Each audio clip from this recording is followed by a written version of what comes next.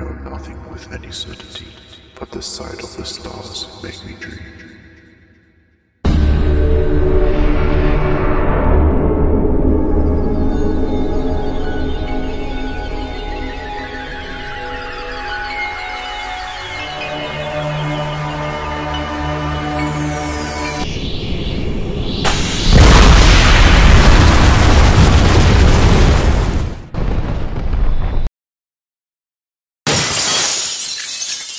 There are just some animals on this earth that seem better suited for a horror novel than actual real life, and today's subjects are no exception.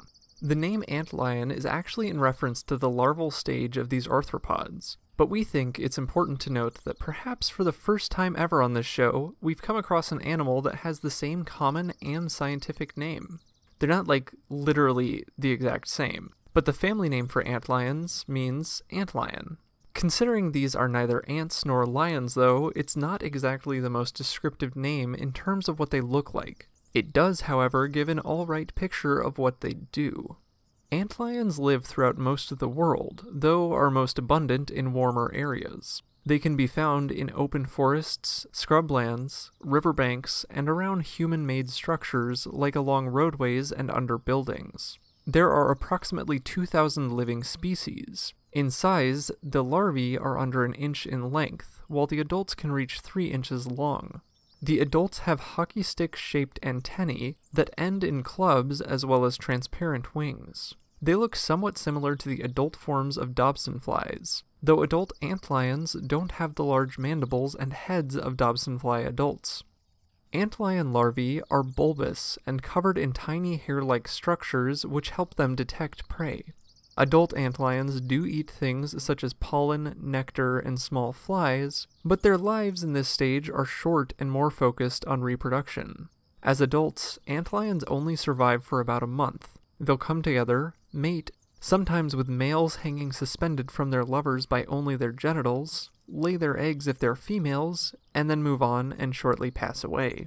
Antlion larvae, on the other hand, can live up to 3 years buried in the soil.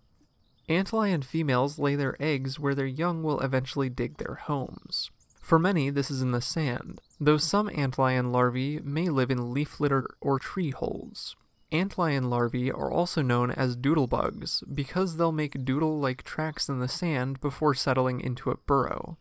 Antlions can only move backwards, so they'll move around booty first until they find a good spot to start digging. The larvae will move in circles, tossing out sand or soil until they've formed a perfect pit trap. The sides of the trap are angled so that they are strong enough to hold themselves up but weak enough that any movement will cause the soil to cascade towards the center, and right towards the open mandibles of the antlion larvae.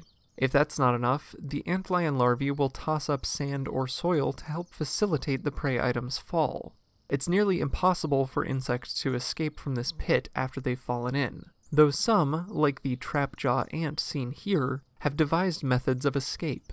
Antlion larvae mostly eat ants, hence their common name, but they'll also take other arthropods.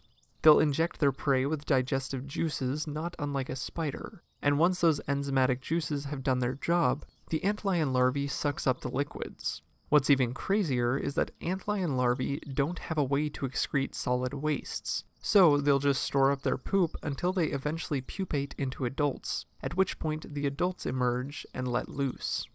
It takes about 3 weeks for an antlion larva to pupate, and this is usually completed at the bottom of their pits, or wherever else is appropriate if they aren't a pit-building species.